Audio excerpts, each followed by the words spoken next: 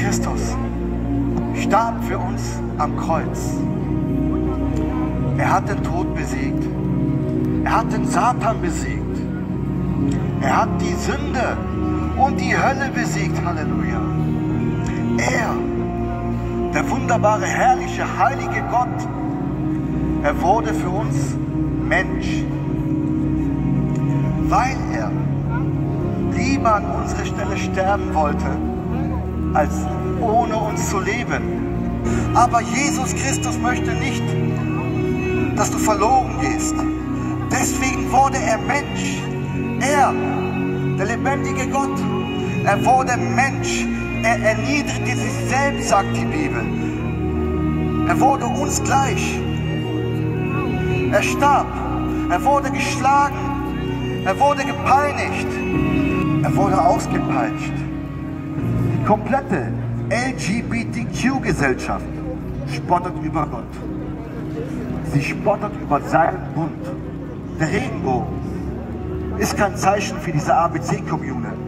Der Regenbogen ist ein Zeichen von Gott für uns Menschen, dass er uns nicht mehr durch eine Flut vernichtet, sondern dass er uns gnädig gesinnt ist. Wir leben noch im Zeitalter der Gnade. Noch haben wir Gnade. Doch wenn die Gnade vorbei ist, dann wird jeder von uns gerichtet nach seinen Werken, wenn wir Jesus Christus nicht angenommen haben. Denn das Evangelium ist, Gott sandte seinen Sohn. Dieser war ohne Schuld und war ohne Sünden. Er, der Mensch Gott, echter Mensch und echter Gott. Er lebte ein sündloses Leben, Halleluja. Er erfüllte das ganze Gesetz. Am Kreuz starb der Sohn Gottes für dich, damit du Erlösung bekommst.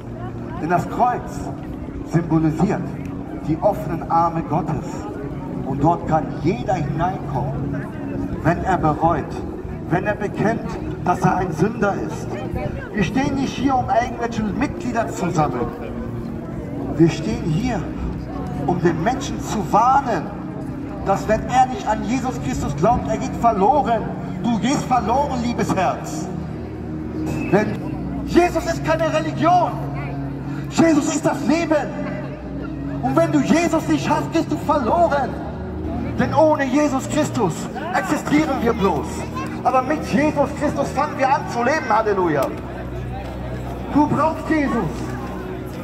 Jesus ist das ewige Leben. Jesus ist die Auferstehung.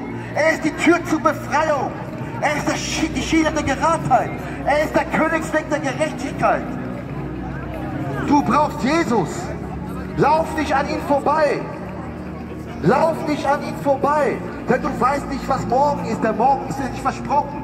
Die Bibel sagt, wenn ihr heute seine Stimme hört, verhärtet eure Herz nicht. Jesus Christus ist die Arche, die du brauchst, die dich rettet vor dem Flut der Verlorenheit. Keine Religiosität, keine falsche Frömmigkeit, allein Jesus Christus. Denn dieser wunderbare Gott, dieser heilige Gott, El Shaddai, Adonai, Jahwe ist sein Name. Er ist Gott der Höchste, er ist Gott der Retter, er ist Gott der Heiler, er ist der einzige Gott. Er ist der starke Gott, der Gott, der dich retten will. Allein Jesus Christus rettet dich. Buddha rettet dich nicht. Papst rettet dich nicht. Mohammed rettet dich nicht. Weil er tot ist. Aber Jesus ist lebendig, Halleluja. Mohammed ist tot. Jesus ist auferstanden und lebt, Halleluja. Er hat den Tod besiegt. Er hat die Sünde besiegt. Er hat den Satan besiegt. Er hat die Hölle besiegt. Und er regiert den Himmel mit Macht. Und er kommt wieder, mein Freund. Weil die Bibel wahr ist. Die Bibel ist wahr. Alles, was in der Bibel steht, ist wahr. Wenn die Bibel sagt, dass du ohne Jesus Christus verloren gehst, ist das wahr. 3682 erfüllte Prophezeiungen hat diese Bibel. Wo die Menschen sagen, das ist ein altes Märchenbuch.